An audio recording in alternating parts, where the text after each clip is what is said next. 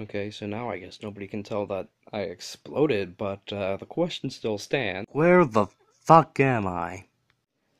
It is prime time for a Nexus review. Hello, this is Nexus Productions, and welcome to a video review of Transformers Power of the Primes, Deluxe Orion Pax. Yeah, sorry, I kinda gotta split this into a two-parter review, just for the sheer sake that I'm not gonna have enough time in order to go over all the one figure. So I'm gonna have to basically count this as two figures and move on from there. Here we have Orion Pax from the Power of the Primes line in G1 Optimus Prime's truck mode. Yeah, okay. The Power of the Primes line, basically, you had the smaller robot, who could turn into its own vehicle, who could then combine with the thing that became the body for the larger robot, and then the smaller robot and larger robot body could combine into the final thing. Spoiler alert. This figure has been released for freaking months now, so no real spoilers. But yes, this is indeed his cab mode. It is pretty decent looking from the front, looking from the side, and looking from the back, and those are very technical terms. There is a lot of paint here at the front, especially here and in this section, in this like general area. But there's no paint on the wheels, no paint on the smokestacks, which only make this look more obnoxious, because here are the smokestacks. These should have been on the over here. That would have made a lot more sense, at least to me. Size comparison, just simply because I'm going to be using this as a body double. Here is Transformers Age of Extinction Invasion Mode Optimus Prime.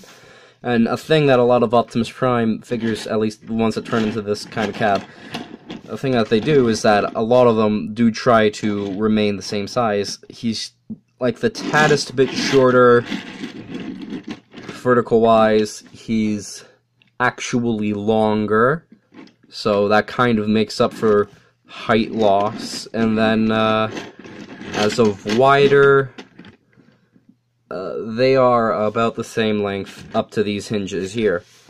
But yeah, basically, if I were to do an animation, I'd have him transform into the truck, and then as soon as possible switch it over to this truck, simply because it looks better.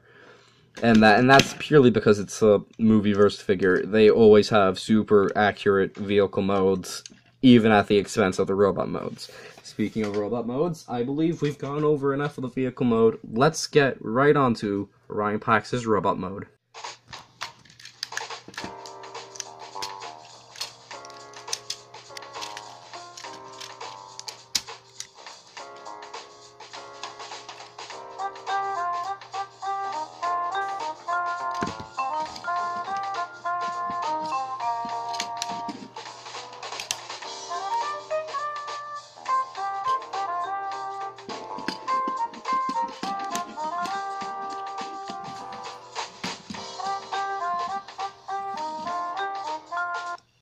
And here we have Orion Pax in his, quite literally, well-rounded robot mode.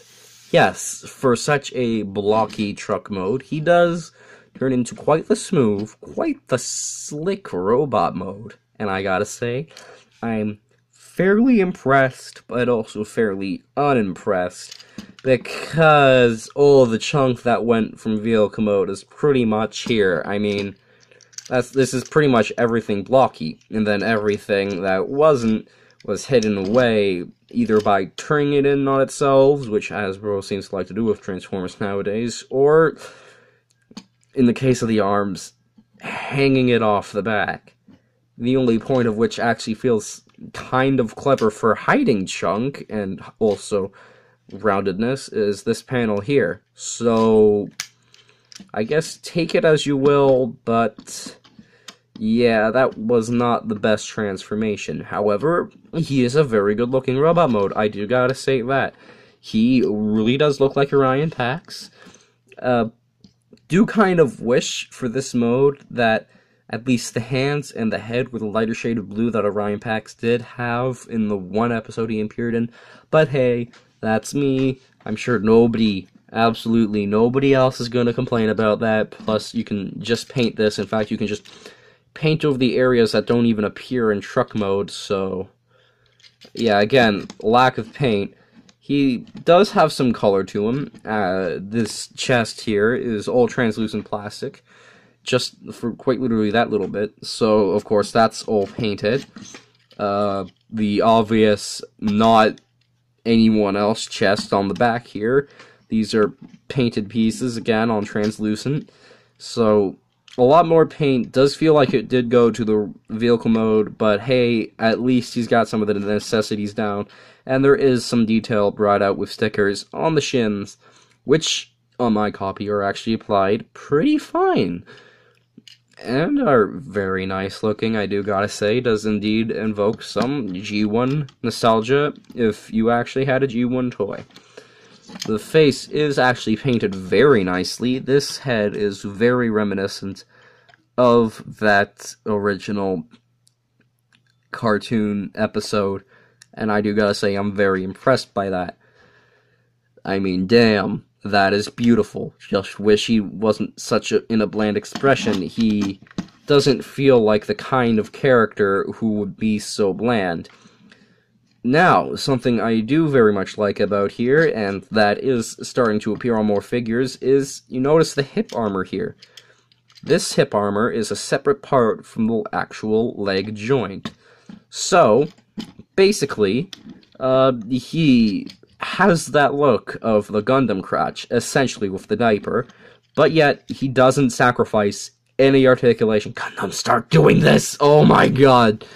I cannot tell you how good it feels to do this. Now, accessories, you can split apart Optimus Prime's gun into two weapons. Considering this is Orion Pax, he's more of a pacifist. I'm not gonna do that. But hey, just know that it's 5mm ports. You can give him whatever weapon you want, or you can give him the Optimus Prime gun. Just saying. As of articulation, the head here is on a ball joint. Can look up and down a little, and does have a little bit of wiggle. If you untab the head, you can make him look a lot more down, though at the sacrifice of this. The arms are on ball joints. They can go, they can't go 360, but if you finagle it a bit, it can go around. The bicep swivels, double bend at the elbow, thanks to transformation. The wrist move down, and if you saw my Cogman review, I do include that as a point of articulation if you do give the figure a sword. As said before, the hips do have a lot of range thanks to that hip skirt. Can move up that far and back that far, and that's all we really need. Arms do move out like that. Hips only move out like that because there's a tab, so hey, that's fine. Thigh swivel. Knee bend on a soft ratchet, and then that moves a bit.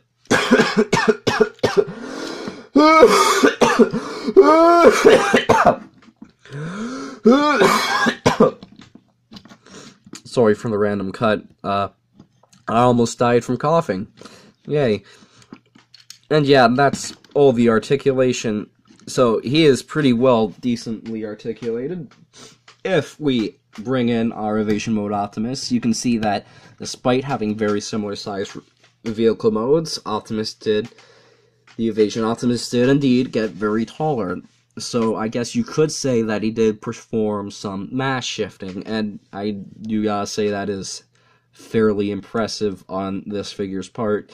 Not so impressive here, but hey, he does also become very round. Although he does become very spiky. I don't know. I think there's enough reviews of this Optimus Prime, but if I do end up getting the upscale Wei Jiang-inspired leader class from Takara, then I'll probably review it and talk about how all this stuff is revealed and that kind of stuff. So yeah, basically, that's it for Orion Pax. I do think that even for $60, this is a really fun figure to get. He's very articulate, well, he looks very good, and if you're looking for Cybertronian mode Transformers, then, well, look no further. Generations Orion Pax was released couple years ago, and that figure was fairly good, though it wasn't exactly like this guy. And basically, people have asked for this guy for a fairly long time.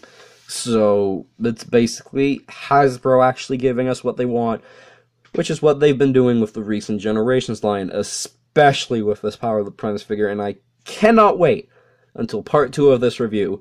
So anyways, this has been Nexus 8846 Productions, signing off once again, saying, don't kill yourself, subscribe, maybe don't spend all your money on plastic.